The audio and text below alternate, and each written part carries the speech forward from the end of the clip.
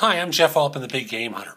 I'm referred to as the Big Game Hunter because I've been hunting down leaders and staff for organizations for more than 40 years, helping businesses grow in a variety of ways, including coaching them to success. I want to talk with you today and give you some no BS hiring advice. It's targeted toward hiring managers and HR professionals and small business owners who all tend to make the same mistake. And this mistake is real simple. Actually, it's two mistakes in one. Number one is you oversell the opportunity. Number two is you don't really speak to the challenges that someone may face in the job. Now, sometimes there's an overlap between the two, but often there are two distinct qualities here. Now, if you've noticed a pattern where your employees are disappointing you, where you're having a lot of quick turnover, you may be overselling the job or underselling the challenges that people will be facing in the role. Here's what I mean. If you have certain deliverables, for example, that you expect this person to fulfill, when you're interviewing them, talk about the challenges that they're going to face. Talk about the struggles they may run into. Be real clear about the role and responsibilities that they're going to have and how you're going to measure their success. Doing otherwise leads people to think, well, number one is when they come on board, they're open to drift because they have no idea what the real target is other than to do tasks.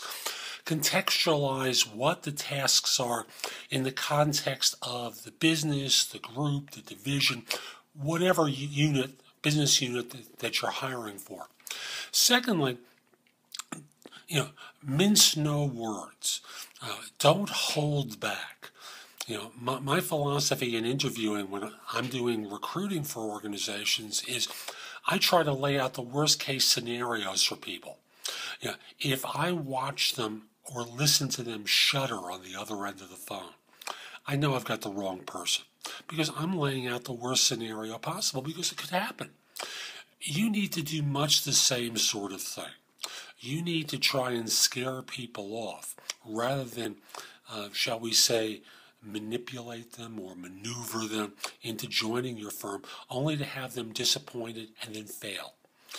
Failure should never be something that a new hire does, particularly if you've understated what they're going to be doing and what your expectations are.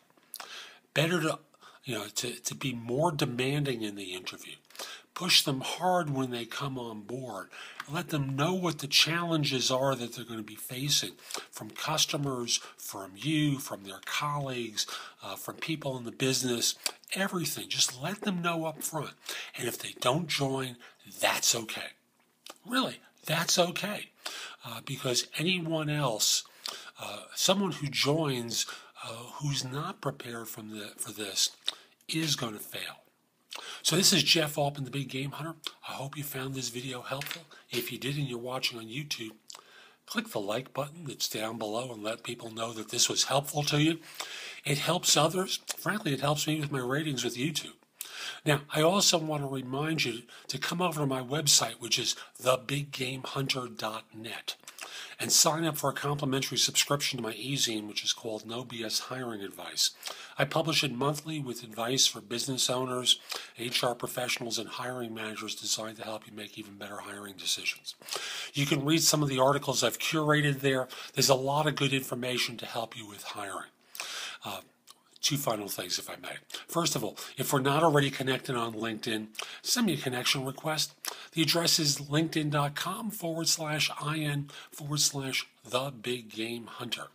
I accept connection requests from people all over the world, except if you're a third-party recruiter or are in a country that's known for scams or spam. Finally, are you trying to hire someone? Could you use some help with hiring? Send me an email at the address below.